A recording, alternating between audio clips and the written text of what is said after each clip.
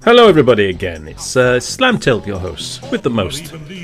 And this is Ghostbusters, which was brilliantly built by Smoke, with some help, I believe, from JP Salas, but probably only a teeny tiny amount. It's mostly Smoke that created this.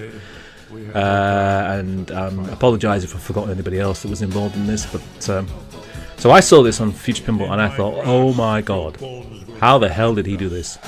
Astonishing achievement to build the game with this much attention to detail. So I dropped everything I was working on at the time and I went, right, I'm having this. So I downloaded it and I started working on my modded version. Now I've played the Stern game. I played it in the bowling alley and it was the loudest thing in the bowling alley. I always remember it. You could hear the damn thing even when you were bowling.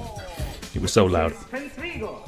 When I played it, I thought, this isn't Ghostbusters. This is not what I expected to play. It's a strange beast with its wide flippers and its strange, flippers, slingshots. So I didn't like it. I thought it was a cool game, but it wasn't Ghostbusters. It wasn't the Ghostbusters that I wanted.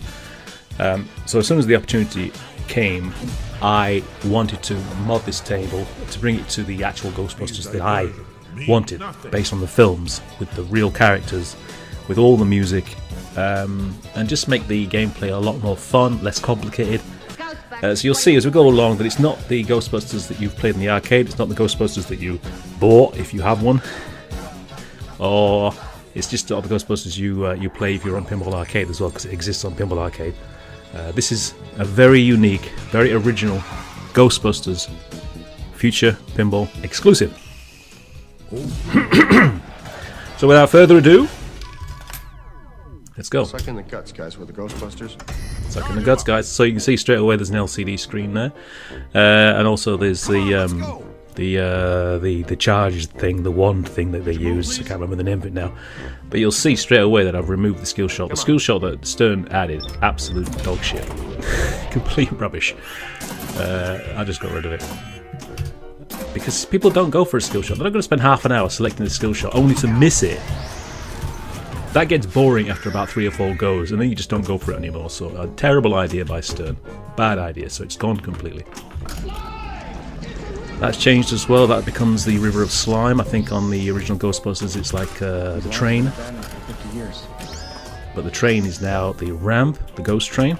And there's a famous scene in Ghostbusters 2 where they get run over by a ghost train, and that's what that leads up to. It'll play that clip if you complete Ghost Train. So it's got content from Ghostbusters 1 and 2, and it's also got content from the Ghostbusters video game, which came out a few years ago, where all the cast reunited. So you'll hear a lot of quotes from the cast that were in that game, and obviously there's the addition of Viggo the Cruel. Damn it! So Viggo the Cruel is obviously played by legendary actor Max von Sydow, is it? Max von Sydow, who played that the voice, the face of the guy was actually played by a boxer, I believe.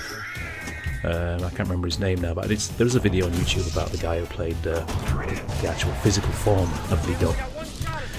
Max von Sydow obviously reprised his role for the video game version, and it's really funny actually. If you play the video game version, you just walk up to his picture, he'll just hurl insults at you, and that's exactly what I used for this game. And you'll notice there as well, I added a magnet to the captive ball there, like a column magnet. So when you hit it, it'll actually set off a magnet. But not all the time. It only happens when you get Viggo the Cruel. Now I added that, and then very strangely, soon after, about a year later, Stern added the same feature to their Godzilla table, which was, obviously copying me completely with that, because I don't think I've seen a magnet on a post before, not like that. So it was a completely unique idea that I came up with. So let's see where I'm going for now. There's lots of things about this game which are just more Ghostbustery than the original Stern game. Now I know that they have licensing problems. They can't always get what they want, so they have to do, they've got limitations. But there's no limitations with Future Pinball. You can do whatever you want, use everything, all the quotes, all the actors, all the music. And this game is just constantly updating as well. There's no end to the updates on all my games. I update them whenever I feel like it. Like, literally every time I play any of my games, I will exit out and I will make a change. Oh, and that's the you see the slingshots are activated now, so the Magna slings only come on when there's paranormal activity in the game. So now you can see that Slimer is doing its thing, so the Magna slings came on. Now the Magna slings are off and it's regular slingshots. So whenever you see those lights flashing in front of the slings, you know that there's a ghost somewhere on the playfield which you have to catch. So that's new. I've also changed the rule about capturing ghosts. You know, you capture them now, but you have to store them. So any ghosts that you've captured, you have to store. If you don't store them, when the ball drains, you lose all those ghosts. They all go free. So that's what that thing is there on the hood. It says trap. The red is the ghosts you've captured, the ghosts you've caught. The green is the ghost you've actually captured in the machine, or stored in the machine, if you like. I'll have another quick game here. So again, it's there's no bullshitty skill shot. The LCD at the top of the screen there is quite basic in its functionality, but that's what LCD should be. A pinball game is all about the ball and under the playfield. It's not about what happens on the LCD screen. The LCD screen should only represent about 5% of a game of pinball. 95% of the game of pinball is what happens under the glass. This is what pinball is all about. And Jersey Jack, oh my god, with all the crap they put on their LCD and the money they spend on that thing, they completely got it wrong. That's not how you do it. The LCD is just a display to tell the player what's going on. It's not the game. The game is this, what I'm playing now. And that's new as well. There's no combos on the original game. Let's see if I can get the ghost train thing going. It's quite difficult. What about the Twinkie? What about the Twinkie? Now the ESP has been improved on this as well. I had clips for that. You know, the guy gets shocked, which is really funny, and spits his gum out, if you remember that scene. Let's see what you got. And so, it does have the entire cast in this as well. Everybody. Even Sigourney Weaver is in this. I don't think she's in the Stern game. And Dickless is in it as well, so it's important to capture all those wonderful lines from the film that we all remember. And I also added a new feature on this, which I don't think I'll get to, which is the Statue of Liberty, which is activated when you hit that right ramp.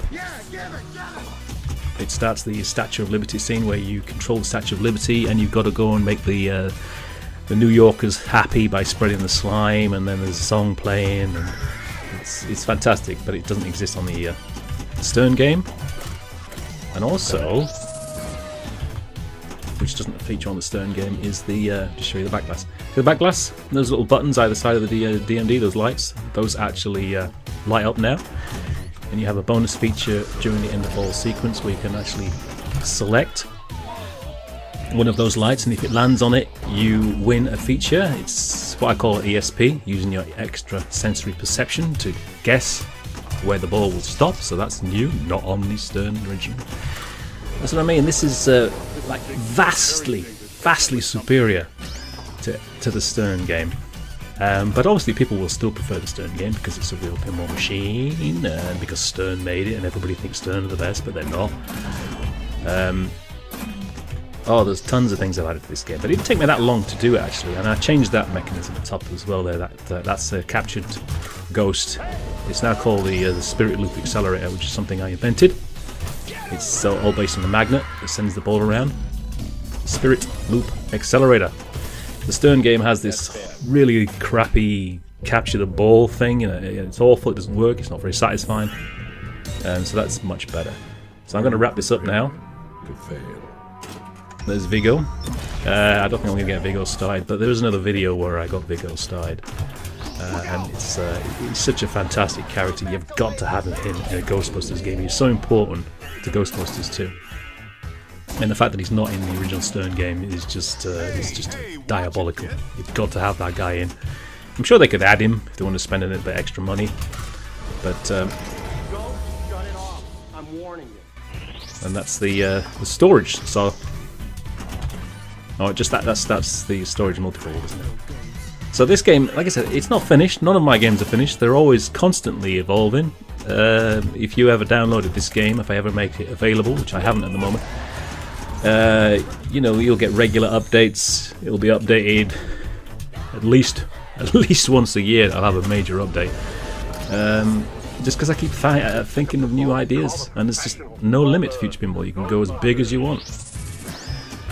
And like I said, I haven't made this game available because as you know, Future Pinball is just not popular. People are more interested in VPX, and they'll never play this. So what's the point of me releasing it if nobody's going to play it?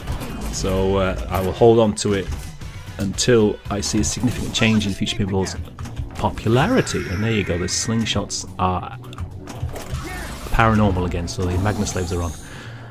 You see? And then they switch off. So that's Ghostbusters. Hope you enjoyed the show.